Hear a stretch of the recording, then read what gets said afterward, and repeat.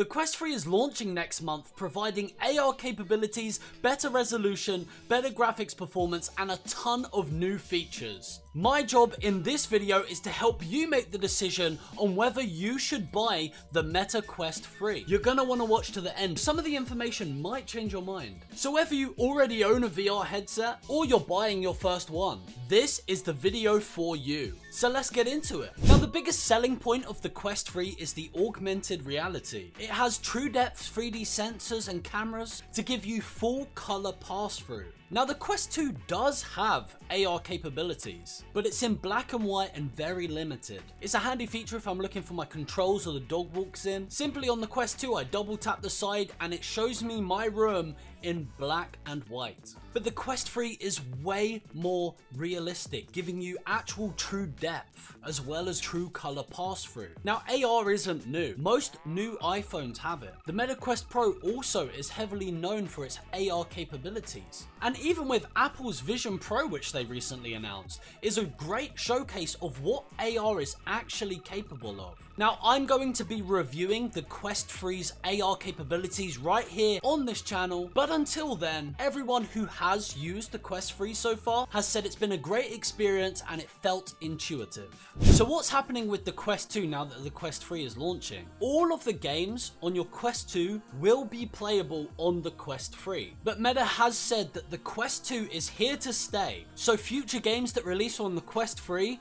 will be released on the Quest 2, at least for the foreseeable future. They said that the games will be playable on the Quest 2, but at lower resolutions and lower graphics. As games become more demanding and they really want to push the limits of these devices, we could eventually see within the next 2 to 6 years the Quest 2 slowly get shimmied out of the cycle. Similar to what we saw with the Quest 1. We can't continue helping you make your decision without comparing the Quest 2 and the Quest 3. We've already discussed the VR versus AR capabilities between the Quest 2 and the Quest 3. Another factor to help you make the decision is how different actually is the Quest 2 to the Quest 3. Both devices start at 128 gigabytes. Now, you can get higher gigabyte options, nothing's confirmed for the Quest 3 yet, but those are available for about $100 extra. The Quest 2 uses Qualcomm's Snapdragon XR2 chip for its GPU performance. The Quest 3 will be using the next gen version of this chip, which they are promising double the performance compared to the Quest 2. The Quest 2 has occasionally come off to me as a bit weak on the graphics and slower on the frame rates, but the majority of the time the Quest 2 runs fantastically by itself. We even got an update recently where they even increased the performance by 25%.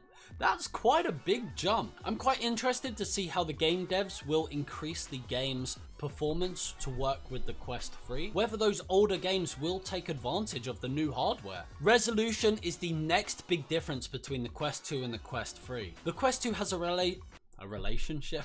The Quest 2 has a resolution of 1832 by 1920 per eye. The Quest 3 says it's going to offer 30% better resolution than the Quest 2, letting us predict that it's going to be about 2064 by 2208 per eye. The Quest 2 already looks pretty visually sharp, not compared to the PSVR 2, but for a standalone device, it really is crisp, so I'm really interested to get my hands on the Quest 3 and see just how much more sharp the visuals are with the higher resolution. We've seen other headsets offer higher resolution, PSVR 2, even Steam VR, but we haven't seen this high of a resolution in a portable VR and AR device. That was until Apple announced the Vision Pro, but at a $3,500 price point, I don't even think it's comparable. The Quest 2 and the Quest 3 both have 2 to 3 hours of battery life, and they both have accessories that allow you to extend it by double,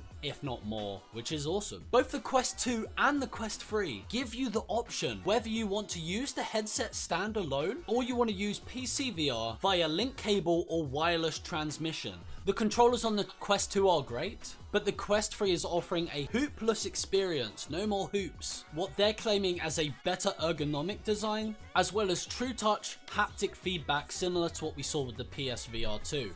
And of course, for the Meta Quest 2, they've just dropped the price to $299, and the Quest 3 will be available at $499. The last comparison between the two is that the Quest 3 is 40% slimmer than the Quest 2. This is due to the pancake lens system by Meta.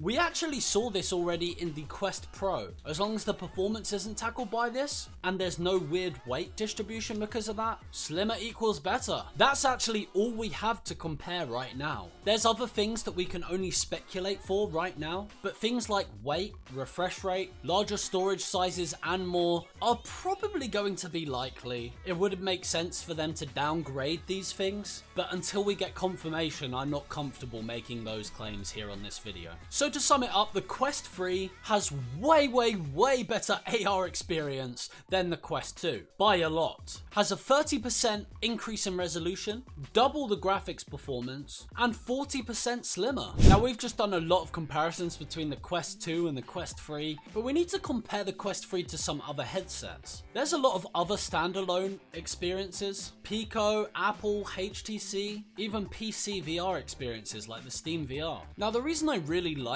the Quest series is you're actually getting really high performance and massive game libraries for a pretty reasonable price. If you're looking for a decent enough PC to run high-end graphics for VR games, you're looking easily at spending more than $1,000, and that's being generous. As well as the PS5's VR, fantastic systems, but you've got to buy a PlayStation for $500, you have to buy the VR headset for $500, which easily comes to about $1,000 again. The specs that you're getting for what you're paying for definitely feels rewarding when it comes to the Quest 2 and the Quest 3. So what the whole video has come down to is, should you buy a Meta Quest 3? Before I give you my final verdict, I just want to ask you guys, if you did enjoy this video so far, please consider subscribing. It's absolutely free. If you're interested in tech, VR, AR, AI, all of the letters. Also, if you have any feedback about me making videos, what you liked, what you didn't like, what I can improve on, please leave it in the comments section. And the last bit of self-promo there is I will be unboxing and reviewing the Quest 3 headset on this channel, so I recommend putting notifications on. Maybe your decision, not mine. Let's get back to it. Should you buy the Meta Quest 3? You get a full, no strings attached, VR and AR experience that no competitors are even close to competing with in a standalone VR headset. Meta offers 500 plus games and apps on launch, as they've been working on Oculus for a very long time. And to top it off, if you wanted to play PC VR, you have the option to do that. The reason why people buy console is the simplicity. Buy it, set it up, download the games you want to play, and relax. It's very similar when it comes to the Quest line. Everything just works most of the time. It's super easy to set up and understand. It supplies the wow factor when you first put it on. And you get a great new experience for a reasonable price. Disclaimer,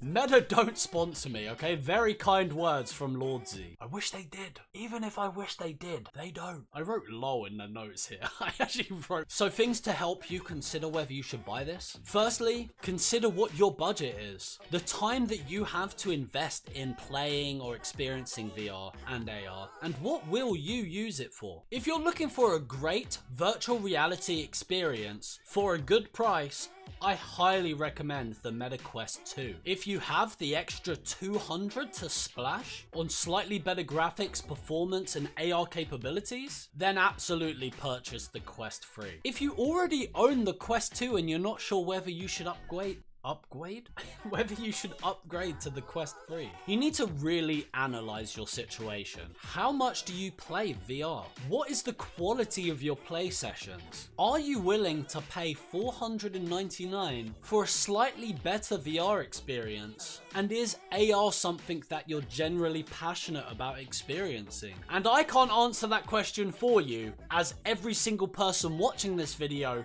is in a different situation. But do I think the upgrade is worth it? Yes.